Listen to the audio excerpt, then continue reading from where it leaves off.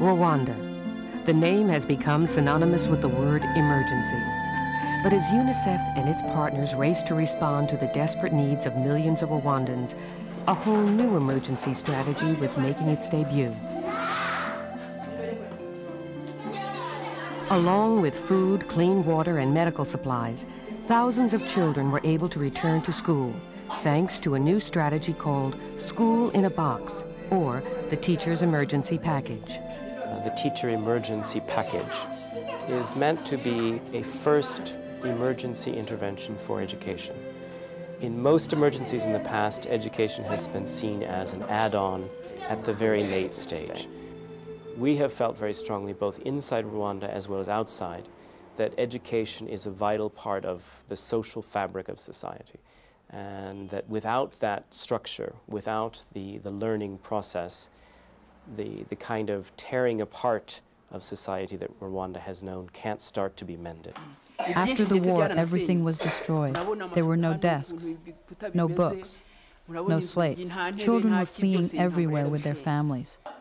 During the crisis, many teachers were killed or fled the country. For those who returned to their villages, like Felicite Uzareya, the Teacher's Emergency Package was a godsend. Compact but complete, her School in a Box contains all the materials to instantly create a classroom for up to 80 students. Overnight, this community could provide a haven for learning and healing. The Teacher's Emergency Package is extremely useful. There is a teacher's guidebook which helped me prepare my lessons and many useful materials. If school is kept open and life becomes normal again, the children will start a new life. They will feel more at peace and start to gain confidence.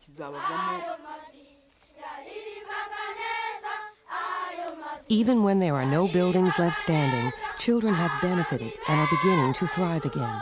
UNICEF's quick reaction has been key. Within a month after the war ended, UNICEF and its partners began the delivery of 7,000 teachers' emergency packages across the country, benefiting 600,000 children. The School in a Box provides everything needed for a full year of primary education, all for just $170, or about $2 per pupil.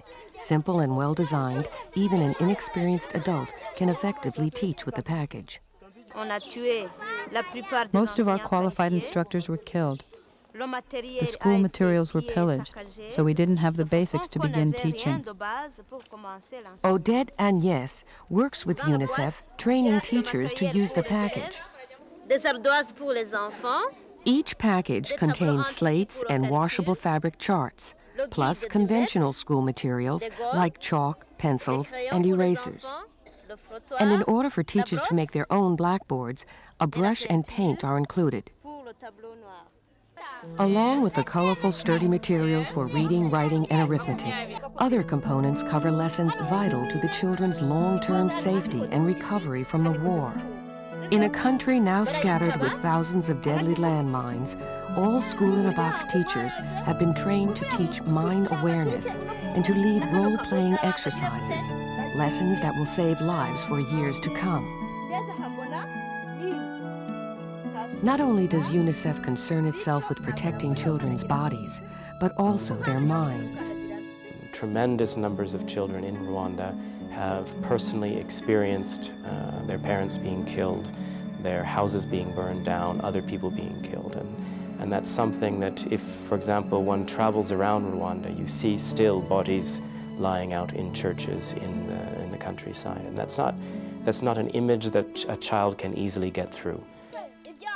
For children who have witnessed atrocities, and most Rwandan children have, school provides the first and perhaps only place where they can work through their pain.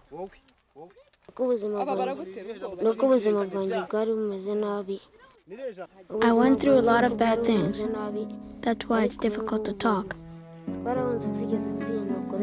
All 4 of my brothers were killed in the war. 1 older, 3 younger. I had to escape on my own. My parents died during the war. Our house was destroyed. During the war, I didn't know what was happening. I couldn't think. But now that I'm at school, I'm fine. Training every teacher to identify and work with the traumatized children is crucial to their recovery. When I find that a child seems to be suffering, I try to talk with him and encourage him to connect with others because virtually all the children have gone through these terrible experiences. So we share experiences, we exchange ideas, and we tell ourselves that we have to try and move beyond what we've been through. Each child needs a trained, equipped teacher like Félicité Uiserer, but funds are scarce. We have to continue. We can't stop now. We have to get this amount of money so that it's not an education system with half of the schools functioning, with half of the teachers trained. Because of UNICEF's decisive action, the Rwanda experience has elevated education to its rightful place in emergency relief strategy. But more funds must be raised so that children trapped in crisis will finally get what they've always needed, not just the means to keep them alive, but the means to make them whole again. They don't have parents. They don't have relatives. They don't have anyone to take care of them except the country, and the country is destroyed. So, if you can help them to go to school, you will not just be saving an individual child, you will be saving an entire generation.